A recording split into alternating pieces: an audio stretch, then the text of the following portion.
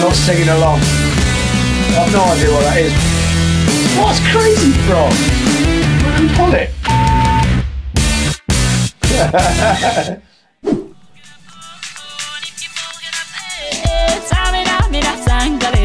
Cause this is Africa.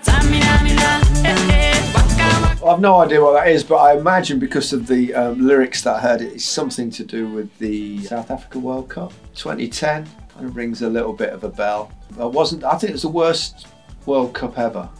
I think by and large, not because of the Vuvuzelas, they were bad enough, and the song wasn't great either, but maybe because of that ball.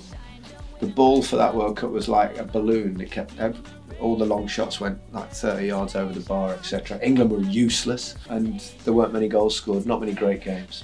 I'm not singing along. I think we all know that one. Three Lions, for Deal and Skinner, 96, the Euros, and obviously re-emerged last summer as a big hit with England going so well under Gareth Southgate, etc. And I get a mention in that song when Lineker scored. So, you know, I love that song. It's my favourite all-time football song. Obviously, only because I get a mention.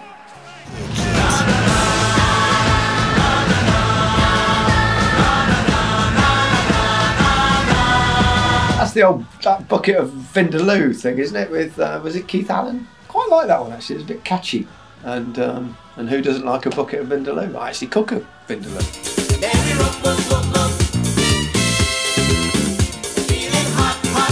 Well, obviously I don't know the song. Where's that come from then? That must be some.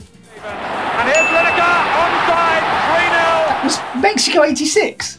Official song. Honestly, I'd know that song. I've heard that song loads of times. I had no idea that was the official song, Mexico '86, which was a tournament in which I won the Golden Boot. Now, I never mention it.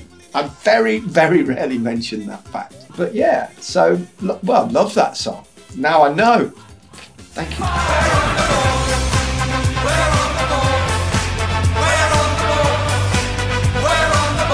Well, that's obviously around an England song. Golden Balls would be David Beckham, although Heskey made it 5. That would be the England-Germany reference when we beat them in Germany when Michael Owen got a hat-trick, and it was Gerrard and Heskey with the others. The song, I don't think I've ever heard it before. Lions roar, we're England forever. Now that's Ant and Dec. Jesus, stick to the day job, boys. Good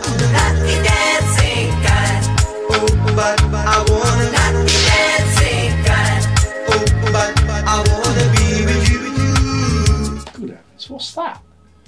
Rude Hullet. Rude, that's appalling, mate. Absolutely appalling. I can't believe I've worked with him so many times and I never knew he had a song out, let alone a song as atrocious as that. Rude. Stick to football, mate.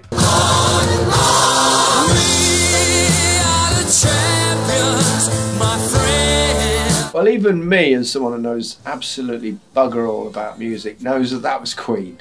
We Are the Champions. I doubt Queen did a football song, so somebody must have nicked it at some point. 'Cause we are the champions. That's the same song, isn't it?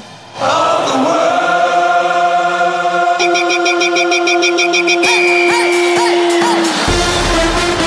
Somebody else had a version of that, did they?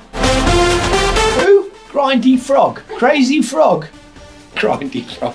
I've got earphones on, I can't hear. What do you expect? What's Crazy Frog? Dressed in red, white and blue.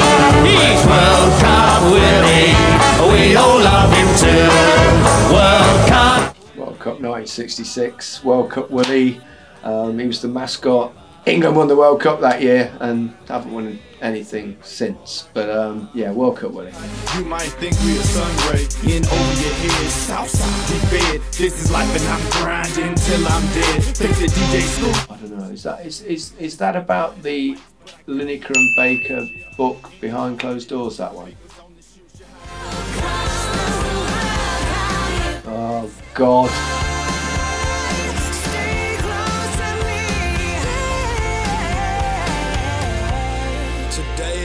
Could be the greatest day of our lives.